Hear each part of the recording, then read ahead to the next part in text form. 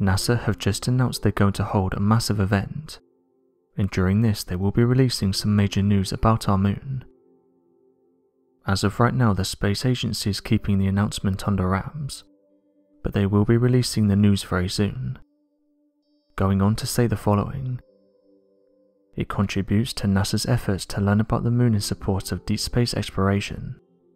End quote. It's reported that this discovery has come from the Stratospheric Observatory for Infrared Astronomy, also known as SOFIA. This SOFIA is an aircraft that has on board various instruments. NASA said the following in their announcement: because the plane is able to get above 99% of the atmosphere's water vapor, which normally obscures our view of space, the flying observatory is able to pick up phenomena impossible to see with visible light. End quote.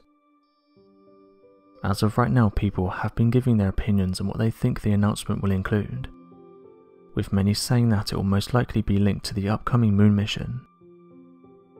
Recently, NASA have announced they're working hard to try and get astronauts on the lunar South Pole, and they hope to do this by the year 2024.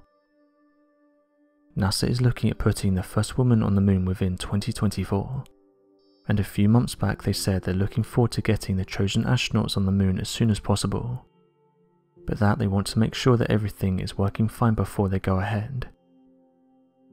One thing that NASA wants to do is to ensure as many tests as possible are being carried out before they go ahead and give the green light.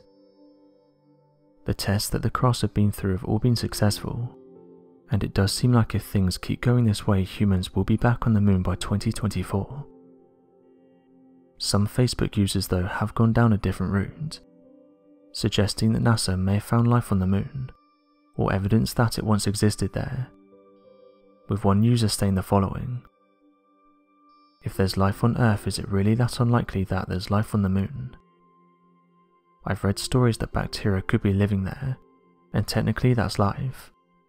So would that count as aliens being on the moon? If not, perhaps it's something else. It's strange how they're making people speculate. End quote. Recently, scientists have carried out a variety of tests on the moon.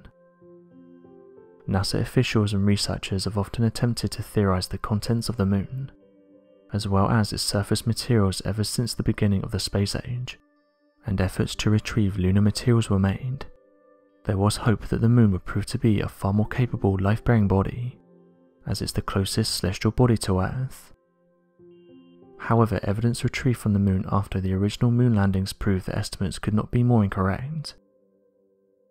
Unlike our planet, the moon is not protected by a magnetic field of any kind, and is consistently bombarded by a significant amount of helium-3, as a product of solar wind radiation.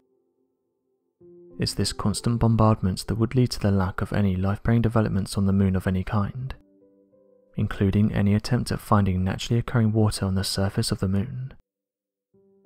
Oddly enough, however, recent satellite imaging has provided what the National Aeronautics and Space Administration has referred to as unambiguous data that shows evidence of large reservoirs of water on the surface of the moon. The satellite evidence published in the September 25th issue of the journal Science provided details that residing deep in lunar craters that are always shadowed from solar radiation, there are large pockets of ice that could store enough water to allow for the establishment of permanent lunar bases. The existence of these ice craters provides evidence that water molecules on the moon are incredibly mobile, allowing them to find their way to the craters and gathering at the bottom. In fact, planetary geologist Carl Peters said the following: if the water molecules are as mobile as we think they are, even a fraction of them, they provide a mechanism for getting water to those permanently shadow craters, then this opens a whole new avenue of lunar research, but we have to understand the physics of it to utilize it. End quote. Not only does this discovery have profound implications for lunar research and planetary geology, but it also provides enough evidence and support for the establishment of lunar colonization, and could see itself in use within the next few decades, as NASA has been working on their Moon to Mars mission that will use our orbital satellite as a launching point for rocketry and further colonization of the Martian surface. NASA is at the forefront of space exploration. They've been vocal about how they want to carry on sending humans and robots into the cosmos, and that hopefully in the near future, we'll even have bases on the Moon and Mars. These missions have only inspired people to look to the stars and dream about the wonders that it holds. It's very likely that humans will land on the red planet within many of our lifetimes, with other space agencies saying they're looking at sending many of us to this planet. For example, SpaceX has announced their plans to send over 1 million people to Mars by 2050. Not only this, but they plan to build an actual city for these people, in the hopes that a new civilization can be started. This in turn has got a lot of people excited. Elon Musk stated in various tweets that the end goal is to get 1 million people on Mars within the next few decades, and he hopes that over 1,000 starships can be built to help him achieve this. He goes on to say that the goal is to be able to launch several of these starships a day, so that trips to Mars can be open all the time.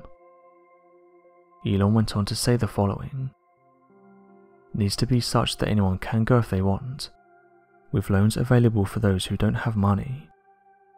There will be a lot of jobs on Mars." So what do you make of this news by NASA, and what do you think the announcement is about? Do you think it has something to do with upcoming missions, or do you think that NASA found something on the moon they're going to disclose? Be sure to let us know your thoughts in the comment section below, and help us by growing this community while working to solve these unexplained mysteries. Thank you for watching, and don't forget to subscribe for more videos.